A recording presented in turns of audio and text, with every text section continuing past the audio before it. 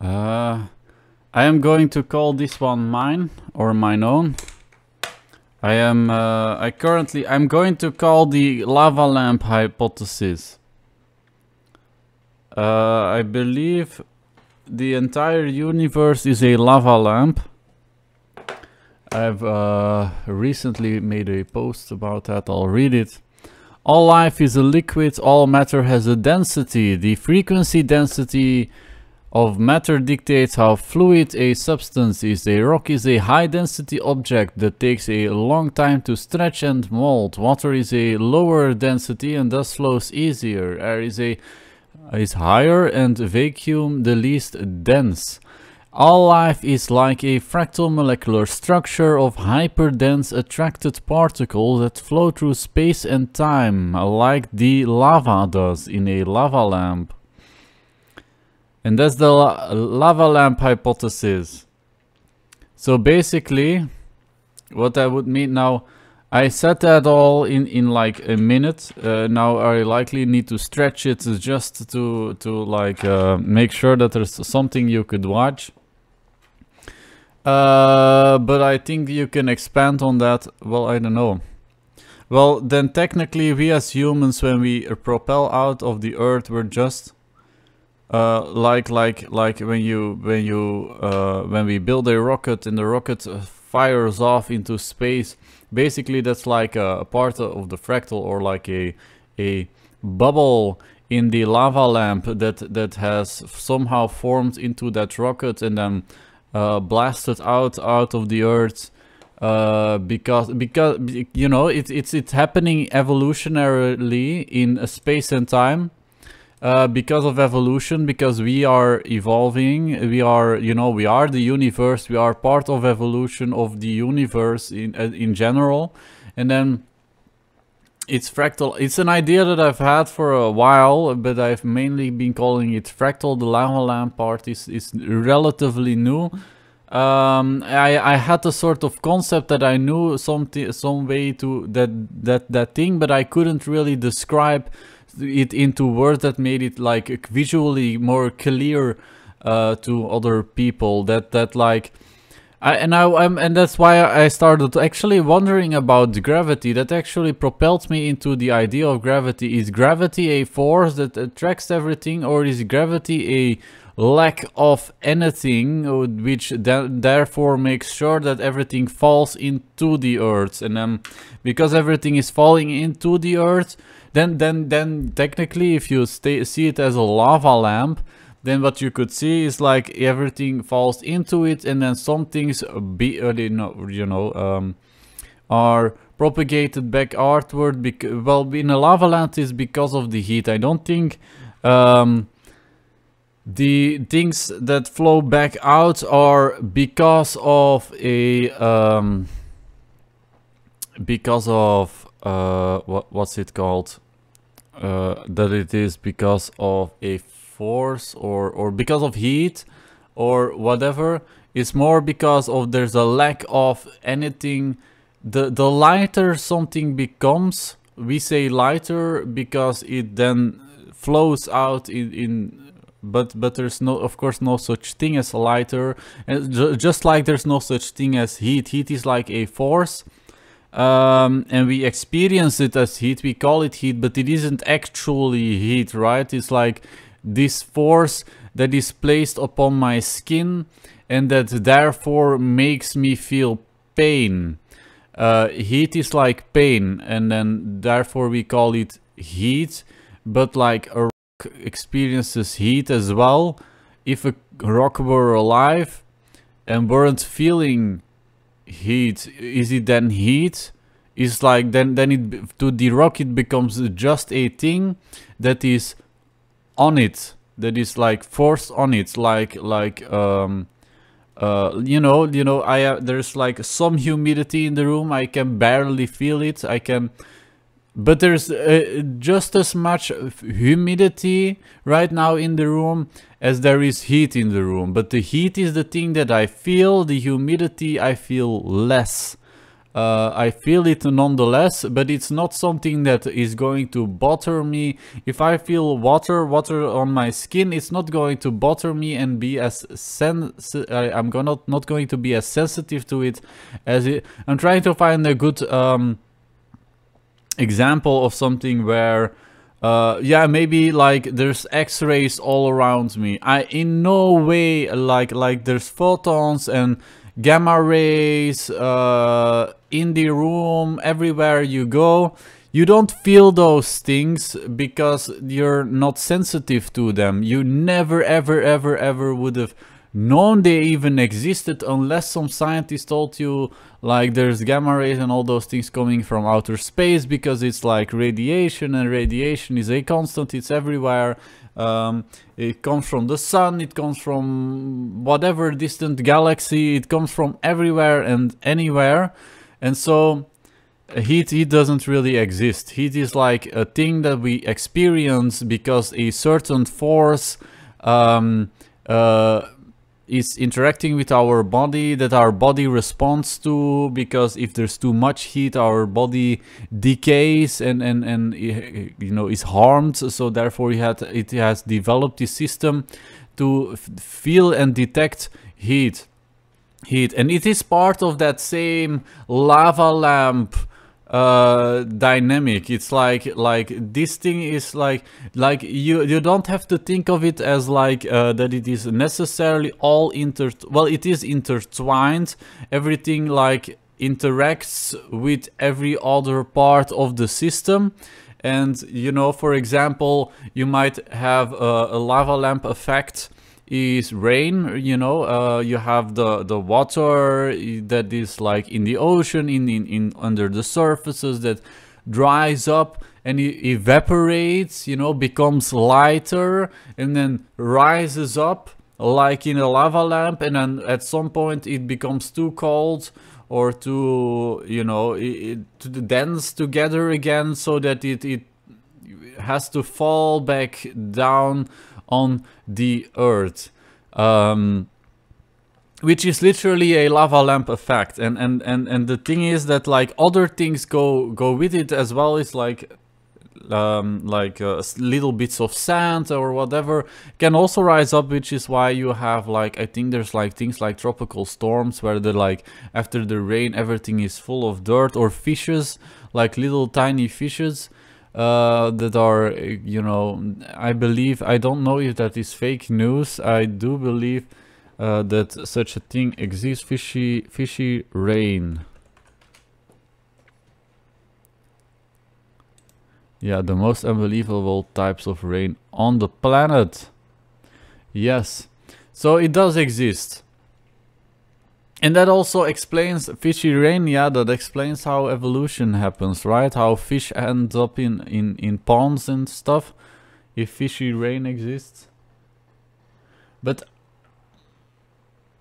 it looks incredibly unbelievable. The fish are really rather large for something that could rain. I don't know how. Oh, tornadoes. But there's no such, is there a thing like I would, like there's like tiny, oh, that would be probably then not a thing. No, but okay, so that is part of the lava lamp effect, but it also happens at different scales. When you look at the Earth is composed of different types of elements, and those elements are always, you know, you have the plate tectonic shifts. We see them as like, you know, they're just plates, or people tend to think them as like just plates that are moving around the Earth, but really it's like, it is matter that is like an ocean, you know, moving around, and then life evolves on top of it and inside of it, like worms and stuff like that. But it's like this immense organism fluid like thing, and then it forms, but because some particles and things start to interact with each other, it forms different things like quartz and sort of crystals and all sorts of element, structures and stuff like that. But it's all like a lava lamp. It's all flowing, and then propagating out. And at that point, then what is then space time? It's like rocks and stuff are like floating in the air and then flying away because of the circumstances that are forced upon it. And then how does it fall? Okay, gravity is a quantum gravity. Okay, so that opens up the idea of like quantum gravity. And how does quantum, is that even really a question? I feel like Suskind always says like that's like a big question, like how to combine Einstein with quantum mechanics. I feel like that is that not like pretty straightforward, that like I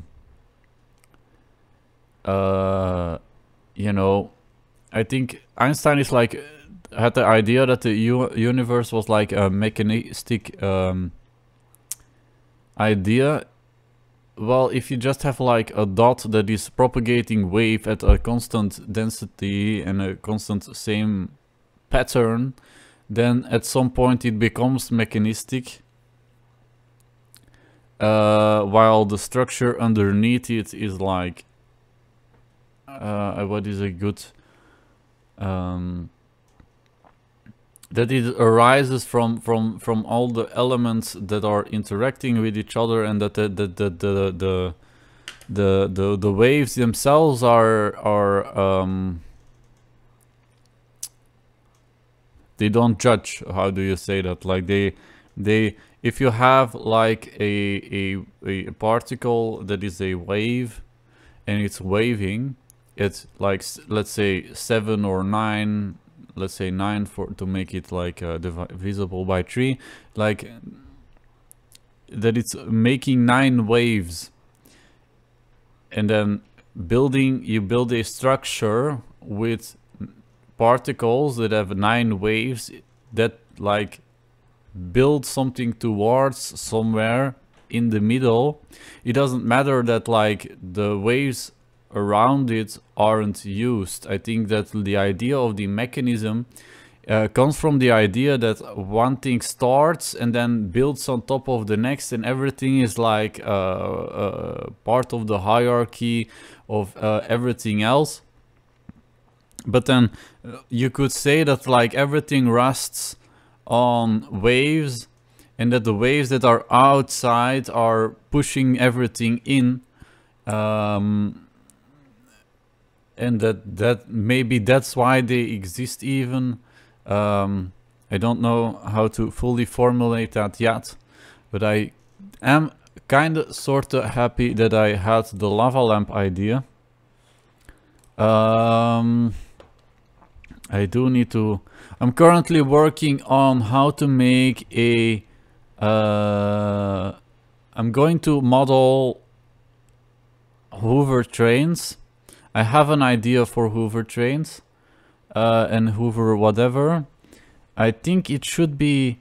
There should be a way to make it float that is... You know, if you think of the lava lamp thingy, then all what you have to do is find an element that can float on top of something else, or that is propelled by...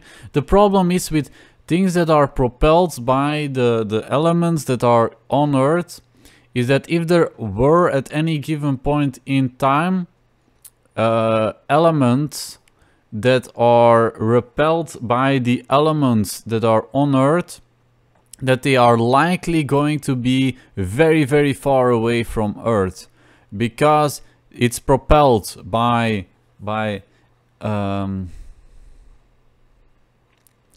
what we are here. And then maybe those elements are, you know, you'll find those on different planets, because that's where they all lumped and clumped up. I firmly believe that not all elements on Earth are all the elements that exist.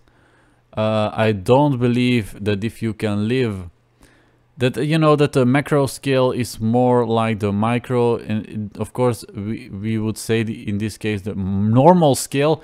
But like if you look at the idea of you know, a man in a desert, you know, is not going to have the same abundance of materials as someone in the middle of a jungle, but someone in a jungle isn't going to have an idea about their world like someone in the desert. And so I do believe, now I am not firmly established in what the science is and how much they know about what other planets are made up of. I do believe that there's likely going to, I feel hesitant. If you look at history, you always have to like question scientists and what is coming out or what they deduce about something, because scientists are often wrong, doctors as well. We don't do exorcisms and bloodlettings anymore you know, as a, you know, I don't think any qualified doctor practices such thing anymore.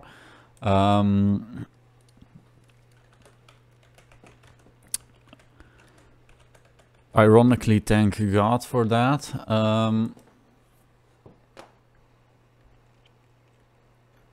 Because of the exorcisms. Oh God. And then aliens, I don't want. There's still some weird stigma around talking about aliens, but I do believe. I become more firmly convinced about the existence of aliens, and like I don't. It's actually the idea that that there are aliens that visit us isn't really that weird, because we are going to now, over the next couple thousands of years, going to be doing exactly the thing that we say aliens do to us, or we say like people we describe as like kind of paranoid or weird or thinking ideas that are like completely bogus. If you think about it, now of course it has to do with sensationalism and certain sensational people that, you know, claim things that are really not true. But if you think about it, if we are going to start inhabiting other planets, you know, we are literally going to foster life on planets that don't have life on them yet. Why would we not be exactly that, right? Why would we be anything different from them or from that? Or why would it's perfectly possible that we life forms because of spores, which is likely because there are a certain life forms that can survive in space, very tiny life forms, and that we form because of spores. But if we are formed because of spores, then there has to be some sort of source where life came from, that at some point in time or on some planet. We like to think that life formed on this planet. It might not have formed on this planet, it might, but we think of humans as separate from nature and whatever, which stems from religion, which has very much permeated throughout society, which is completely bogus and completely life and evolution doesn't care that you are human. Life cares about survival. Life cares about survival, not of any certain species, but or of humans. Life cares about the survival of life. So that's why it recreates itself in different forms in order to then be able to, you know, survive and thrive, and find ways to survive and thrive in vastly different circumstances. But it does seem to propel towards intelligence and towards more and more efficient and self-sufficient and intelligent beings, which is a question then, that why does that keep happening? Why am I capable of likely, like, you can tell throughout history, and I want to make some certain claims, but certain claims aren't really backed up by science or history, but that you could hypothesize. But like, if you look at history, animals are small and then become bigger, and then they adapt to the environment, and they tend to, well, we don't, that's why I say, like, history doesn't necessarily back it up, but like, how smart were dinosaurs, and have there been other life forms that were pretty intelligent? Maybe not in a sense that they built houses or well, the more I look at it, like, building houses and stuff like that isn't necessarily a really intelligent behavior. It's a pattern of intelligence. Which then, going back to the lava lamp part, like, how does that fit in? Is it just that, like, the lava lamp, you know, all the particles and whatever that are chaining together and repelling each other, that they are just fractalizing, and then because of the fractalization give a possibility, a probability of life forming, because, you know, life is just another part of the bulb that is then, you know, flowing out of the earth and then moves around on the earth because of the forces that have been put, that have built that thing. It's like, literally, like, everything is like blobby, and we try to impose structure, but structure is also just a fractal. If you think of the lava lamp thing, you don't have to, like, a lava lamp is very flowy and blobby. Like, life is a lot more complex, and just saying life is a lava lamp would be very simplistic and not very thorough. But like, a lava lamp where also, like, the structures can form into more like square thingies, and things that are more structurally formed, like houses. That humans build houses because we are just, you know, stacking things. It's difficult to explain this idea, and how I see it. The way you would see it is like, we are just, you know, a bulb, and we see ourselves as like, oh, we are building, but more it's like everything in history leads up to you building a house. And because everything in history leads up to you building a house, you are literally like the blobs, like the people that build a house are like blobs that go to build the house, that like molds the house, because they are all particles that have, because of so many different factors and forces, have come up to this point where they are at a part where there are certain elements near, that they then push and then build into a house. So all those blobs are creating those things, and then, because you can state like, we think we are alive, but who says we are alive? Alive isn't a concept that exists in nature. Nature is static. Nature is ambiguous about you being alive, about you know, we as humans come up with this idea like this person is alive, this dog is alive, this person isn't alive, this person used to be alive, but like an animal doesn't go around and think like the gazelle is alive or that. It just sees like this is a thing that moves, that has that I biologically already know that I am attracted to this animal and want to eat it, and therefore I will eat it. And